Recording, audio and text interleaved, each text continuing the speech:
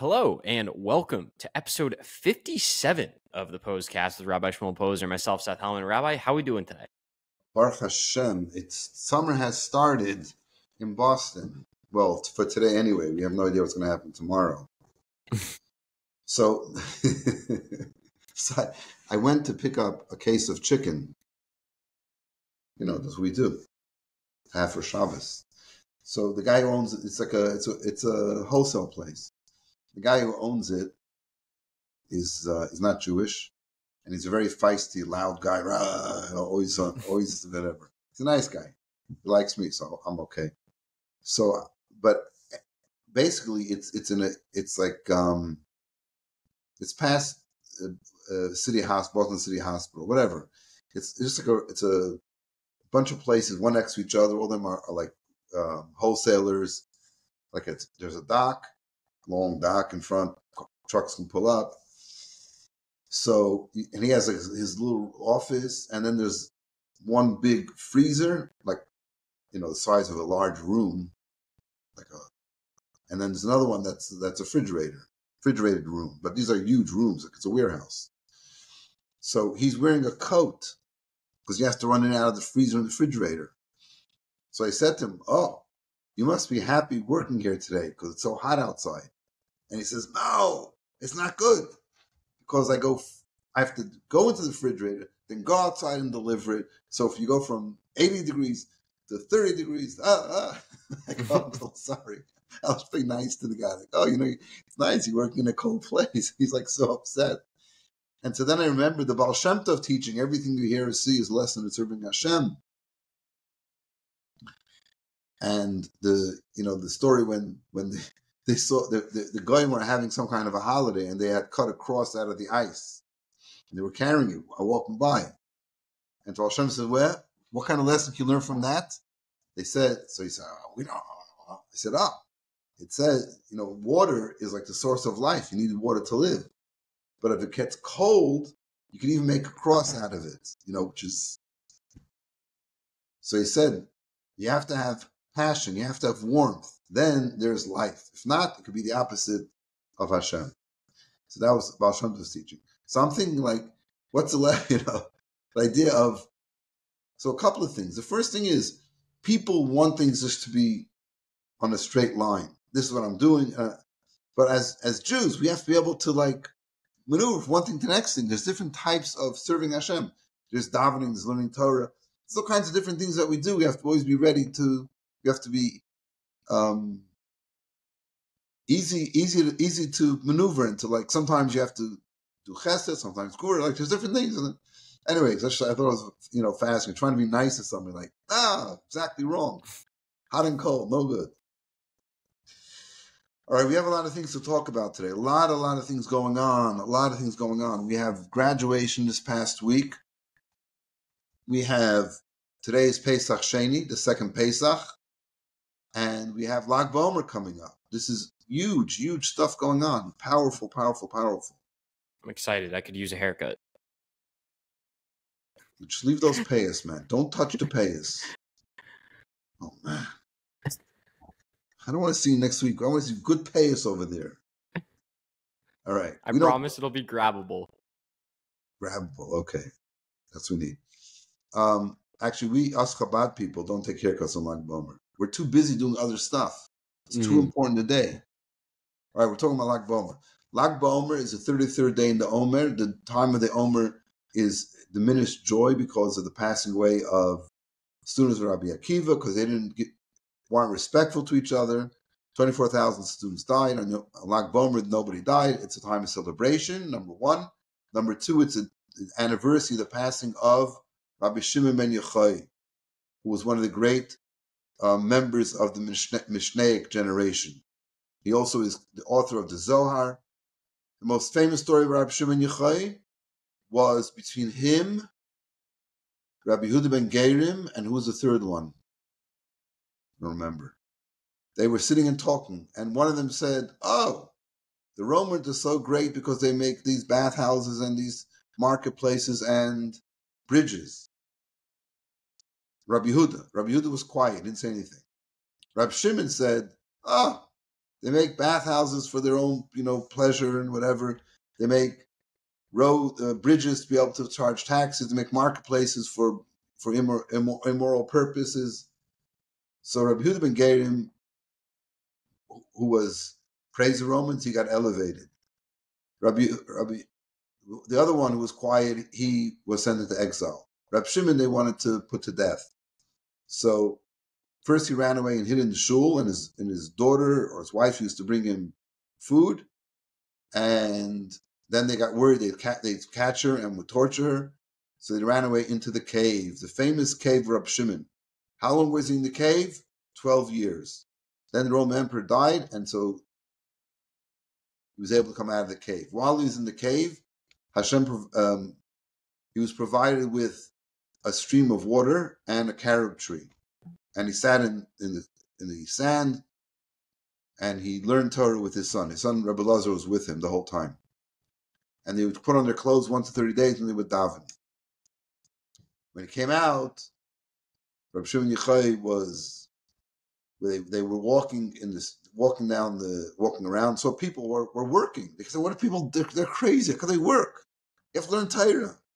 Because that's what he did for 12 years. He was so focused, only on focusing on learning Torah. So they would look at people and they would expire. So Hashem says, "You came out of the cave to destroy my world. Go back." So they went back a whole year, and then Rabbi Shimon said, "Hey, even someone who goes to Gehenna, to purgatory, is only a year. We should be able to go out." So they came out, and they saw people working, and Rabbi Lazar, his son, looked at them, and again they expired. And Rabbi Shimon looked at them, and he revived them. So Rabbi Shimon said to him, "Dai la'olam ani va'ata." It's enough for the world, you and I. Meaning to say, is a person meant to be involved in worldly matters? Yes or no? Rabbi Shimon said no. Rabbi Shimon said, it's enough. You and I will be completely our Torah will be our total occupation. Everybody else can work. Then they saw an old man walking with 2 bundles of myrtle. This is good smell. They said to him, it was Erev Shabbos. So what do you have these 2 bundles for? He said, one is for Zachar and one is for Shomer. One is to remember Shabbos, one is to guard Shabbos. From the 2 different expressions used in the 10 Commandments. He said, then it's okay. He realized that people's involvement in the world was not for selfish reason, but to serve Hashem. Okay, so that's the other thing. Rabbi Shimon Yochai passed away on Lag BaOmer, and he said that on his day of passing, it's not a sad thing. It's like bonding with Hashem. Now my soul is leaving this world, bonding with Hashem. So an absolute tzaddik can say that. I've done my mission in this world, now my soul goes back to Hashem. It's time to celebrate. Everybody should celebrate. And to the degree that there was one man who used to mourn the Beis Hamikdash, saying the special praise we say in Amidah on Tisha B'Av, he would say it every single day of the year. Shabbos, Yontif, any other time. But when he said it on Lag BaOmer, something happened to him. It wasn't a good thing. Because he wasn't respecting the holiday of Rabbi Shimon Yochai. Which means that Rabbi Shimon Yochai was not only was he is in such a high level, it says that for him the Beis Hamikdash wasn't destroyed. He was in such a state of connection to Hashem, it's like he had the Beis Hamikdash. So this is a very happy day, and it's especially connected with children. The pure children, the voice of children learn Torah and daven. And so by the Rebbe, they would have on Sundays, when it started out way back early when the Rebbe became Rebbe, they started having a parade. But if you look at pictures of parade then, they would walk like on the, right in front of 770 is a service lane, and then there's a little island. And they would, you see a line of children walking with signs. Keep Shabbos holy, things like that. And the Rebbe would come out in 770, in front of 770, made a little platform, and the Rebbe spoke to them.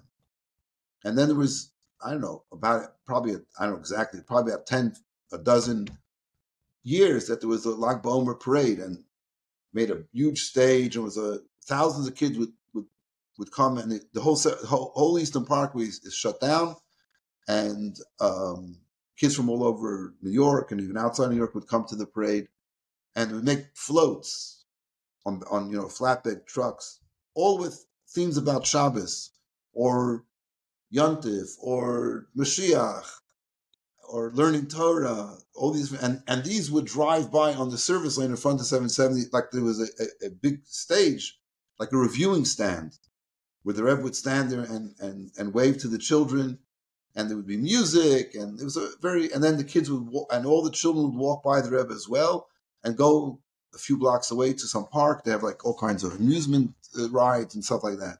It's a big deal. But that's been the custom in amongst Jews, that you take children out to a park. Some people have a custom to use bows and arrow. Bow and arrows. What's a bow and arrow? Because in Hebrew it's called keshes. Keshes means a bow. So in the Torah it talks about the rainbow. It says kashti, my bow. So it says, because Rabbi Shimon Yochai was such a powerful holy Jew, in his generation, there's no rainbow. Rainbow is a reminder. So Hashem saying, I would bring a flood, but I'm not going to, because this is my sign, and I'm not going to bring a flood. So in the times of Rabbi Shimon Yochai, never saw the rainbow. Now, so some kids have toy bow and arrow. Now, what's the idea of the bow? When you take the arrow, you pull the arrow back towards you. Then further back it goes, and then you let go, it goes farther away. And that's the idea of Shimon Yochai, who wrote the Zohar, which is the Jewish mysticism, right? It goes deeper. So the deeper you go into yourself, the farther it projects you out into the world in a successful way. So those are something. So the thing over here is like this, guys. Everybody has to go to a Lag BaOmer celebration. That's this Sunday.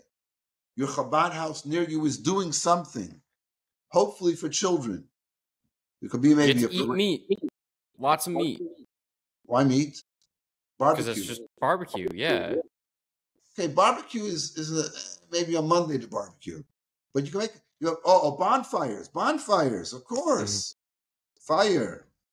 So yeah, you make bonfires. That's that's definitely a Lag BaOmer custom. That's the night before, the first night. That'll be after Shabbos, Saturday night. Make the bonfire. During the day, bonfires don't help much.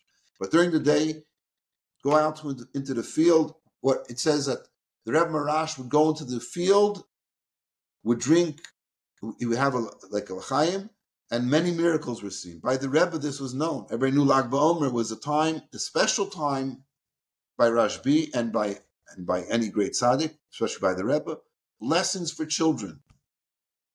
Lessons for children. People would like the Rebbe would leave his house, come to 770, then he would go to the mikveh because he would go to the oil afterwards. People would stand outside the house, outside of his door. Parents, or not parents, men or women that were looking for, wanted a blessing for children would stand and many people were blessed with children, and it happened, it worked.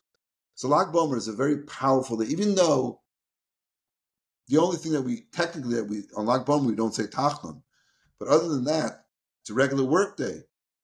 And of course we can listen to music, the restrictions of counting the Omer when we're a bit sad or taken down.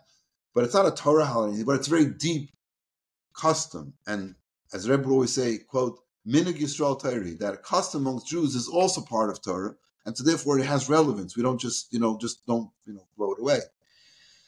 So that's very important. Lag BaOmer Sunday, make sure you are together with other Jews celebrating, especially children, and it brings a lot, and celebrating in honor of Rabbi Shimon Yochai. And also the other theme, of course, is Avas Yisrael, because as soon as Rabbi Kiva died, because they didn't respect each other, which is a lack of Avas Yisrael, caring for another Jew. So getting together at these celebrations honors Rabbi Shimon Yochai and shows care for Jews for one another. And especially now that we need blessings for the Jewish people around the world, Avas Yisrael is a great way to do it. Hang out with other Jews, be nice to each other, and Hashem will bring blessings. That's Lag BaOmer on Sunday. But here today is today. And today is Pesach Sheni, the second Pesach. What's the second Pesach? So the Torah tells us that the first year the Jews left Egypt, there's the first year after the Jews left Egypt, Hashem told Moshe the Jewish people should make a carbon Pesach to bring the Pesach sacrifice. Now, in fact, that was the only time they did it in the desert because they weren't able to circumcise themselves in the desert, and that's one of the requirements for the Pesach to bring the Pesach sacrifice to be circumcised. So they didn't bring a Karm Pesach all the 39 years they were in the desert, except for the first year when they came out. And there were some Jews that became Tameh. They came in contact with the dead body, and they couldn't bring the Karm Pesach in its time. They said to Moshe, "Why should we miss out? What did we do wrong? You want to?" So Moshe says, "Oh, wait, I'll ask Hashem." Hashem said that those that weren't able to bring the first Karm Pesach can do it a month later, and that's Pesach Sheni. So today, we didn't bring the first Karm Pesach. We can't bring the second Karm Pesach because there's no Beis Hamikdash. But the message is very powerful. What's the message? Now let's put up the Rebbe's letter there, and we'll see what the message is. This was sent to me by a friend today, a letter that was written in 1951. And you'll notice the stationery is on top of the stationery, it says the Rebbe's name, and it's like typed out. It's not like yeah, that's good. Leave it like that. Like the top is Lubavitch. It's not official stationery. This is because this is year of 57. Well, it's already a year later. I don't know why they didn't get proper stationery, but anyway, okay, it's over a year after the Rebbe became Rebbe. But and you look at the phone number, it's very interesting. Hyacinth 39250. Back in the day, they had letters. Anyway, it's okay. So the letter, blessing and greeting. I was pleased with the opportunity to exchange a few words with you as you connected your visit with the day of Pesach Sheni, which we observed on the day before yesterday. I wanted to make it the subject of this letter because this is the 16th of year. Pesach Sheni is the 14th of year. One of the significant lessons of Pesach Sheni is never to despair even when one has not attained the spiritual heights of others. Thus, while all the people are celebrating the Passover in its proper time, and one finds himself, quote, far away, which is what the Pasuk says, or otherwise unfit to enter the sanctuary, I assume the Rebbe doesn't want to mention that use the word impure or tameh, so he just says, he quotes the other part of the Pasuk, far away, or otherwise unfit to enter the sanctuary. He is told, do not despair. Begin your way towards the sanctuary. Come closer and closer, for you have a special chance and opportunity to celebrate the second Passover if you try hard enough. Please convey my regards and best wishes to your circle cordially. I don't know who this is addressed to. I just know the person sent it to me.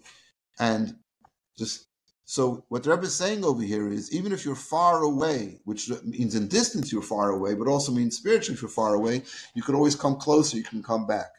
If you try hard enough. What does that mean, try hard enough? Because what's unique about Pesach Sheni, which doesn't happen any other time in the Torah, that the Jews come, like every other mitzvah, Hashem comes and tells Moshe, tell the Jewish people, keep Pesach, keep Sukkot. All of a sudden, Hashem could have told them, if you missed the first Pesach, you do the second one. But no, Hashem doesn't tell them. So how does it come about? It comes about from the Jews wanting to do it, not from Hashem. It was initiated by the Jewish people. And that's the power of Pesach Sheni, that we should initiate what Hashem wants from us. And it teaches us another thing which is very, very powerful. And that is, Pesach itself is such a powerful holiday. We talk about the idea of Pesach is getting freed from constraints out of slavery. Hashem chose us as his people. Once we live through Pesach, if you do it the right way, it's like really you're supposed to expand your parameters of how you serve Hashem. Comes a month later and says, no, not good enough. You got to do even more. Always higher and higher and higher. So even though Pesach Sheni, like similar to Lag BaOmer, doesn't really have any actual, what customary is that we eat matzah today. If you haven't eaten matzah, you can eat it today. Oh, it's up there. There it is. I think I still have a piece or two left. Oh, good. Actually, there's a question when to eat it, because the 14th of Iyar is when they would bring the sacrifice. But just like the first Pesach, you eat it at night. Mm. So some people eat it in the morning, some people in the afternoon, and some people eat it at night. I think the Rebbe once said, all 3 times eat it. Eat a lot of matzah if you have any left. Anyway, so that's the only thing we do. But the practical celebration of Pesach Sheni is symbolically eating matzah. But the message is a powerful, powerful message. that we can ask of Hashem. Almost, and in a way where when Moshe could have said to them, like, guys, you know the rules. If you're Tameh, you can't do it. And not only that, if you're Tameh, it's okay. It wasn't your fault. Let's say, for example, and the Rebbe even talked about it, and it says, if, let's say, a close relative, God forbid, passes away, do you have to go to the funeral? The Torah says you have to. 2 weeks ago, we learned the parsha of Emor with the laws to the Kohanim. And it says to the Kohanim, that you can't become Tameh, except for your father or mother. And a Kohen Gadol can only come Tameh for in a very certain circumstance. But he also, if he comes upon a person who has nobody else to bury him, he has to bury them. So the Kohen Gadol, the high priest, must become Tameh. And if it happens a couple of days before Pesach, he won't be able to bring the Korban Pesach. So it's embedded in the Torah that you could become Tameh before Pesach and not bring the Korban Pesach. The fact that this happened to these people is like, okay, it happened. You're not bad people. You didn't do anything wrong. Nonetheless, they insisted, we want to bring the Korban Pesach. Because the Korban Pesach is such a foundational part of who we are as Jewish people. It's the first mitzvah that Hashem commanded all the Jews to do, to bring a Korban Pesach. And that represents breaking ties with the idol worship of Egypt. Like, hey, so we don't want to be left out of that. We want to be part of that. And so therefore Hashem's, and that makes the request of the Jewish people so powerful, coming to Moshe and saying, Lam Ligara, why should we be left out? And Hashem says, okay, you know what? It's you can bring the Korban Pesach in a second month. Now the difference in the first month of Nisan and the second month, Iyar, is interesting too. Because Nisan is when Pesach happens. When Pesach happens, it's all miracles from Hashem. The month of Iyar is unique in the mitzvah that we count the Omer every single day. Counting the Omer is about us trying to refine ourselves and get closer to Hashem and get ready to receive the Torah. And also, if you think about it, Nisan in the Torah is considered to be the first month. When Hashem takes the Jews out of Mitzrayim, he says to Moshe, this month will be the first month for you. In counting months. So in the Torah months, Rosh Hashanah, according to the Torah counting of months, not of years, is the seventh month. Starting from Nisan, when Pesach happens, is the first month. So the first month versus the second month. The first month is like total unity with Hashem. The second month is there's an other that has to be dealt with. And when Hashem reveals himself to the Jews in Mitzrayim, it's all Hashem. The second month is like, okay, we exist and we have to refine ourselves and improve our relationship to Hashem. So that's Iyar.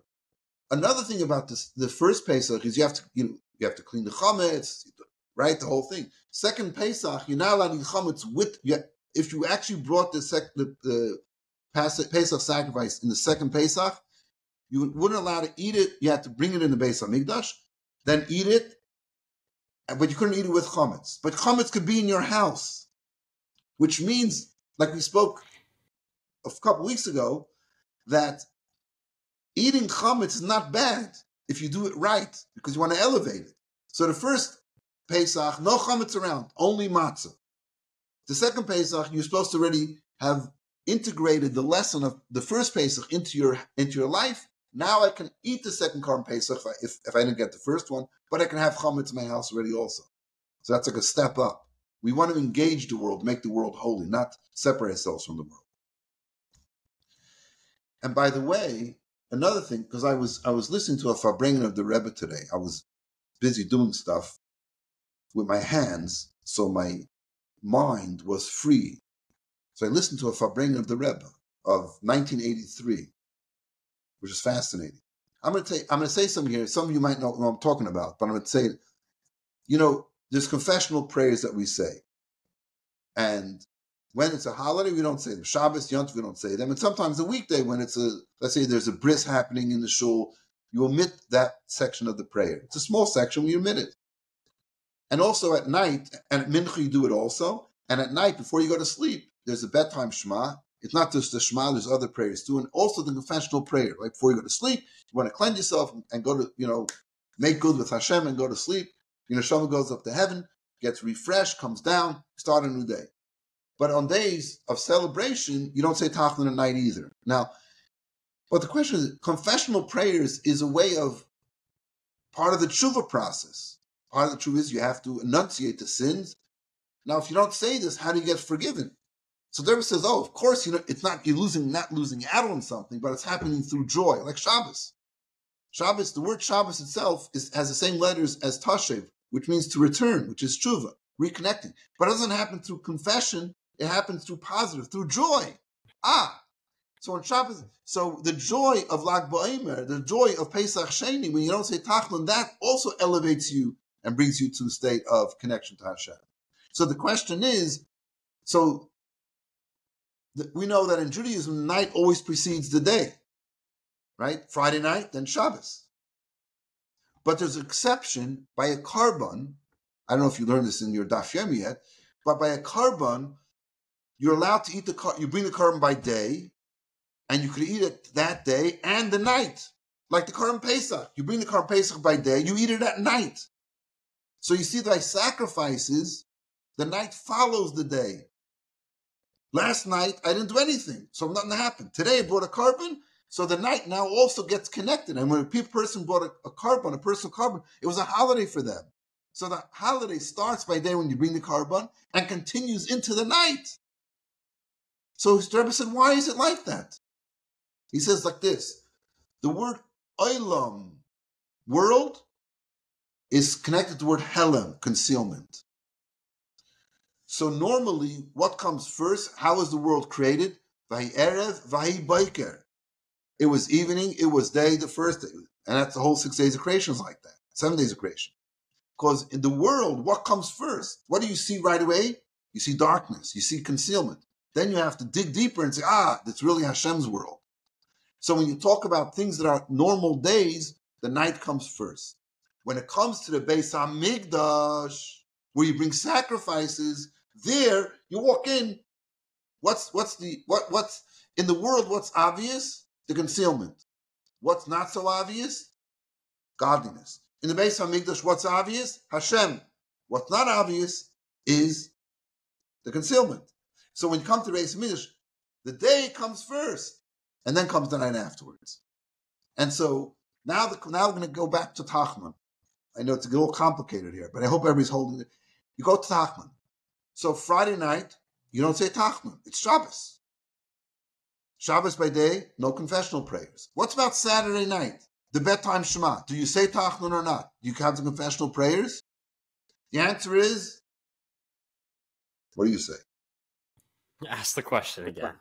Saturday night, confessional prayers or no confessional prayers? No. Because it's what's the meal you eat after Shabbos? Malava Malka.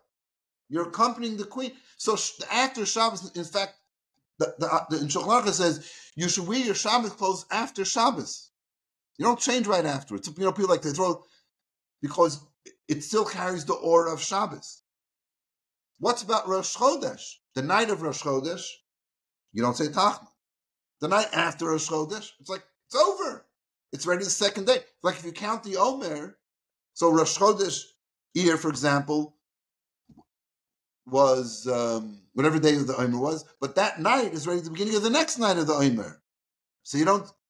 So when it comes to Pesach Sheni, should we say Tachlon tonight? The answer is no. Why? Because when did they eat the Korban Pesach? At night. They sacrificed it today and during the daytime and ate it at night. The Rebbe said he never saw anybody write anything about it. He didn't find anybody, but I haven't seen anything written about it either. But my assumption is the way the Rebbe explained it, it makes so much sense. It's so logical that tonight for sure it's an extension of Pesach Sheni and that's why some people have the custom of eating matzah tonight. Anyway, that's a little about Pesach Sheni. The idea that it's never too late, never give up. Whatever you've done, even if you come to state of, you're not allowed to walk into the Beis HaMikdash because you're a state of impurity. You can come to Hashem and say, "We want to go. We want to be there," and that's I think the message that we have to carry with ourselves. So just to wrap this up, we must celebrate Lag BaOmer. Take your children. Anybody who's listening has children. And it's a day of Jewish pride. Talk about Jewish pride. This is it. This is be outdoors, and don't dress your children in Bruins uniforms or Why not? Red Wings. They've got kosher food at the TDE garden. There's kosher food there. Lag BaOmer, no TD garden. Lag BaOmer is totally holy. Go to the field and get blessings from Hashem, and take your children there and teach them. And Rebbe says even they would take children out of school, not learning Torah, to celebrate this very special day. And Pesach Sheni insists that the world get better, insists that Hashem brings us purity, holiness, Mashiach now. Amen. And with that, thank you so much for listening to episode 57 of the Pos-cast. Rabbi Shmuel Posner. We will see you next week.